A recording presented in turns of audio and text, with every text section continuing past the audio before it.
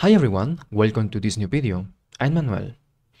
So, the last time that I published something on this channel was like almost 1 year ago. It was about MLflow for machine learning development. And today I'm releasing like a new playlist, a new version of this playlist, MLflow for machine learning development, in which I introduced some changes.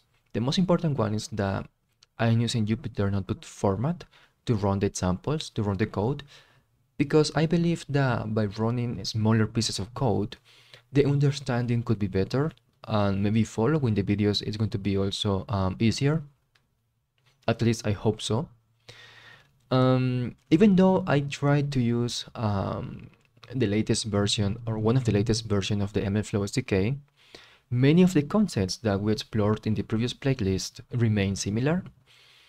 Experiment tracking, creating runs, experiments, model registry. They are very similar, the concepts.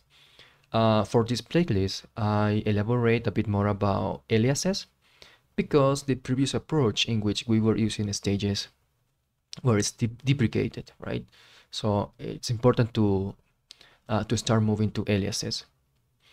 I could say that the most important part, compared to the previous playlist, is the introduction of the evaluation framework that MLflow provides. So there is a new method called MLflow.evaluate that we can use to evaluate machine learning models. I am not covering all the features of this framework because, for example, MLflow provides some metrics and features to evaluate prompts or LLMs. But for this playlist, I focused mostly on traditional machine learning, like classification and regression problems. LLM could be like a topic for a different playlist. So if you already saw, or if you already watched the previous playlist, you maybe want to skip all this part about experiment tracking and move to the evaluation part, which is like the new part compared to the previous playlist. So I hope you enjoyed this new playlist.